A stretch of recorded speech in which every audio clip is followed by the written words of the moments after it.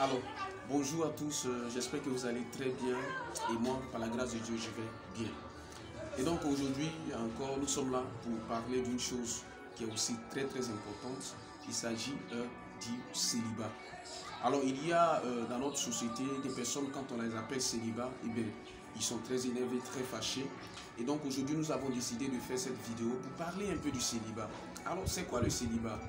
Le célibat est tout simplement une situation matrimoniale. Et donc les différentes situations matrimoniales que nous pouvons avoir, il y a le célibat,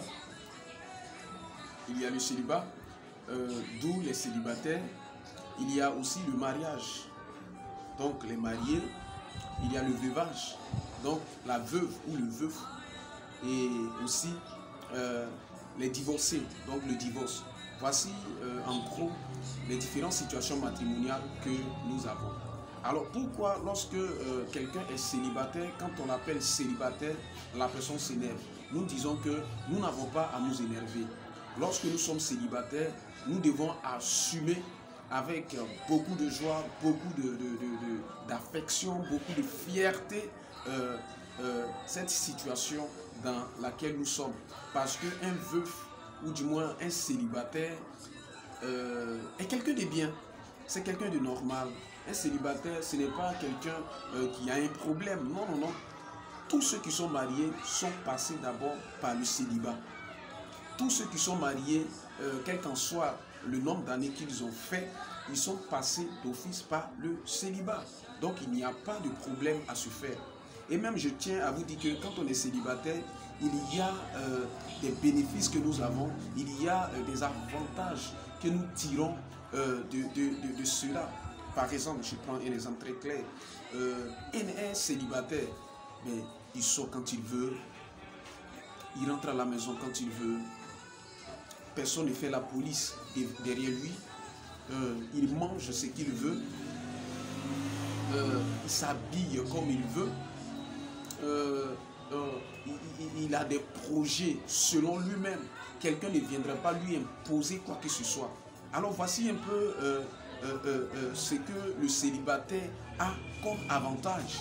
Aussi c'est dans le célibat qu'on pense le mariage. C'est dans le célibat qu'on réfléchit la manière dont nous voulons que notre mariage soit, la manière dont nous voulons que notre avenir soit. Il n'y a pas de raison pour quelqu'un de s'alarmer pour une quelconque situation parce qu'on est célibataire. Non, je suis célibataire et je suis fier d'être célibataire parce que dans le célibat, j'apprends beaucoup de choses. J'apprends beaucoup de choses. Alors, quand tes amis viennent se moquer de toi pour dire que toi, tu n'es pas marié, tu n'as rien à craindre, frère. Tu n'as rien à craindre, cher ami. Et alors, il y a plusieurs qui n'ont pas su comprendre le sens de cette chose, qui se sont laissés envahir par bon nombre de choses. Parce qu'on l'appelle célibat, il a voulu aller coucher avec toutes les filles qu'il trouve. Et voici que ce sont des difficultés, des problèmes qui sont sur sa tête. Non, ce n'est pas parce que tes amis autour de toi se marient que tu dois te marier.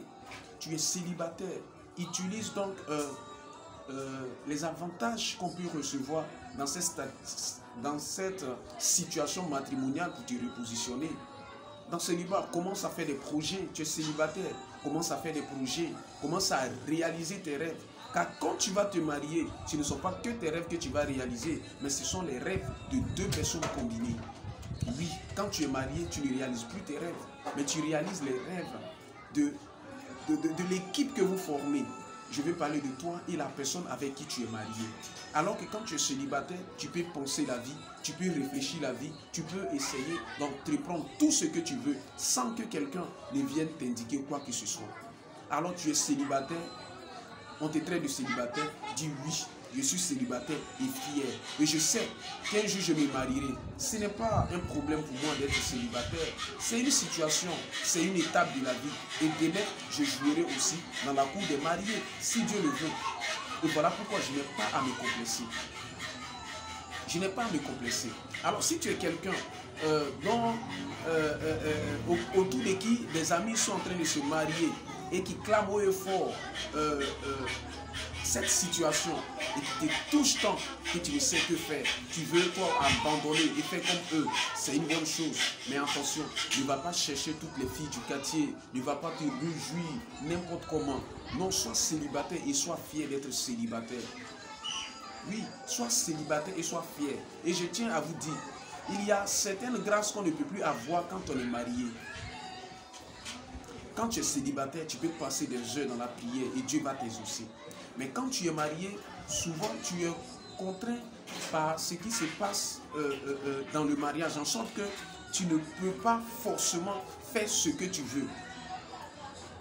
Tu ne peux pas passer des heures dans la prière. Je le dis, c'est la vérité. Il y a certains moments où tu ne peux pas prendre du temps. Si celle avec qui tu vis ou celui avec qui tu vis est exigeant sur certains points. Parce que oui, quand on est marié, on n'est pas seul, on est deux. Et donc c'est la vision de deux personnes combinées. Ce n'est plus une seule personne qui illumine. Et donc quand tu es célibataire, tu as la chance d'avoir tout ce dont tu as besoin. Tu as la chance de préparer ton mariage. Tu as cette grâce-là de pouvoir présenter ou du moins préparer tout à l'avance.